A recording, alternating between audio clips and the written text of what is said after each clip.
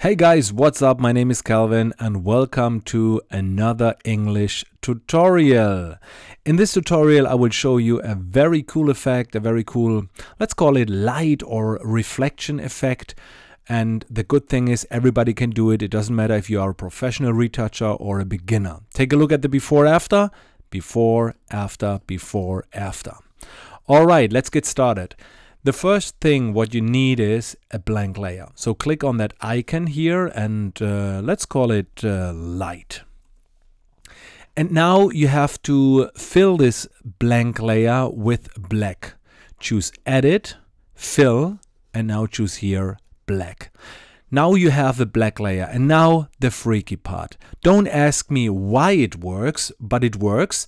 You have to apply now a filter on a black layer, and then you will get a reflection.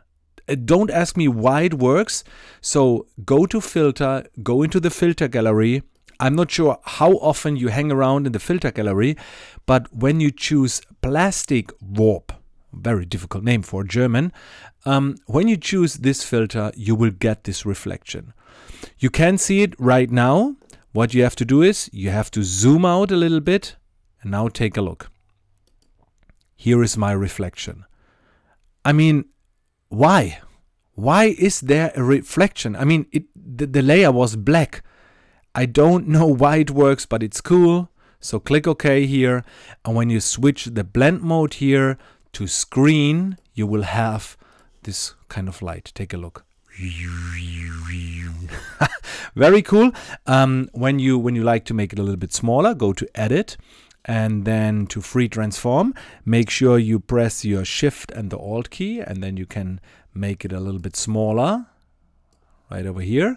And when you duplicate this layer right here, then you can move it to the other side. And if the light effect is not strong enough, just duplicate it again and you will get a stronger effect. But in this case, I think one light is enough. And excuse me, but how easy was this? Very, very easy. I don't know why it works, but it works. I figured it out by accident and I'm very happy. So all you need is a black layer and then the filter and the blend mode screen, and it works. So give them a try, and if you like to see more Photoshop tutorials in English language, please write me a comment. Thank you guys and see you soon.